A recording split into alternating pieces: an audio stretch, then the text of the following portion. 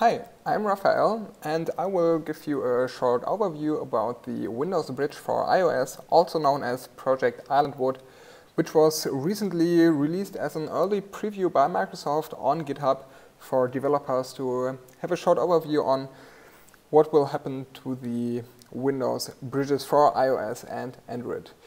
The Windows Bridge for iOS, for those who haven't seen it before, was announced at Build this year, and it will enable you to compile your Objective-C iOS apps in Visual Studio and run them on Windows and later also on Windows Phone, so you can publish them on the store. The project is found on GitHub, so here you can browse big parts of the source code. There's also a wiki which describes how to work with the SDK. So let's jump into the SDK.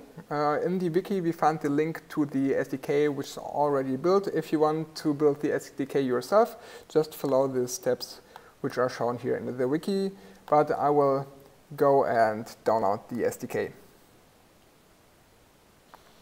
Okay, once you extracted the archive, just go into the folder. And so you have some folders here, and I will quickly show you the most important two, which is the bin folder. Here you will find the tools which help you to port an existing iOS project to Islandwood, and also the Objective-C syntax highlighting Visual Studio extension. You can install this, and then you have Objective-C code highlighting in Visual Studio, which makes it ways better to read. There's a minor bug currently, so that this extension can't install to Visual Studio 2015, but you should see a link to a video right here where I explain how to tweak it so that you can also use it in Visual 2015. So let's go to the samples folder where you will find two quick examples on the Project Islandwood. We go to this catalog example and open the Windows Store 10 solution. This opens up Visual Studio. In this case, it's running Visual Studio 2015.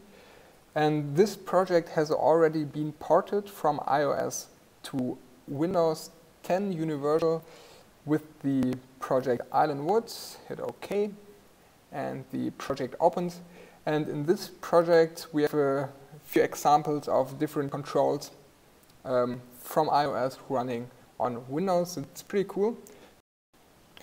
Once the project is loaded, you have the folder of the project in the Solution Explorer. You just have to right-click on the Universal Windows application and set them as Startup Project. Once you've done this, you can simply hit Start and run this on a local machine. Hit Yes to compile everything. And yeah, now the Project Islandwood does its magic, and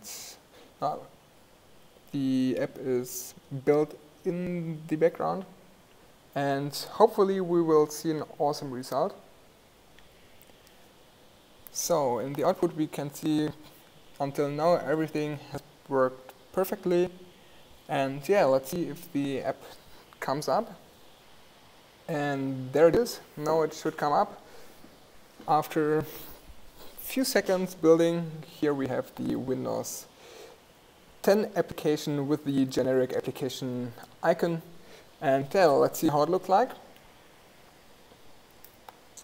You can already see it's really a normal Windows 10 application, and there it is.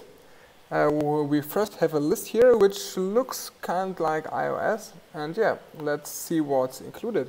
In this example, there are a few UI controls, like here the UI switch or the UI slider, and most of them are look like the iOS controls. So this is pretty awesome that this works so well. So here we have the simple button, and we have XAML controls as well. So you can extend your Project Islandwood iOS application with Windows-specific controls. So you can have all these awesome, nice XAML controls. Even here you can change the display mode. So let's pretend we're phone, so works very, very well. And yeah, you can simply have a quick look on what's inside this project. What's very nice is that the graphic support is also included. And another thing which yeah, I really like is that you see the animations which are also supported, like here in the collection view with the photos and so on. So yeah, you can simply play around with this a bit and see what's inside. And maybe if you have an own iOS application, try to port it. It might happen that it won't work directly because there are some points, you can see it here in the wiki at the end, which are currently the entire thing is work in progress, but there are a few things which aren't very ready to use, like the auto layout. I experienced some troubles with the zip files, and what also might happen is that even if you try to load the sample application, that it won't work. That might be because of the path. So if you just put the sample in some path on your C drive without any spaces and crazy signs in the path, then it should work. Yeah, just try it out and look a bit what's inside and how the tooling looks like. Can just edit it and add some parts, try how it works. And yeah, as I told in the next video, I will try to port an iOS project using the Islandwood tooling.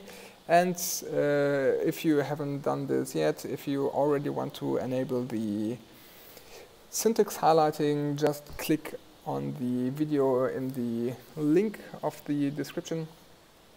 And yeah, try it out, and hopefully you have fun with the Windows Bridge for iOS. Cheers and see you next time.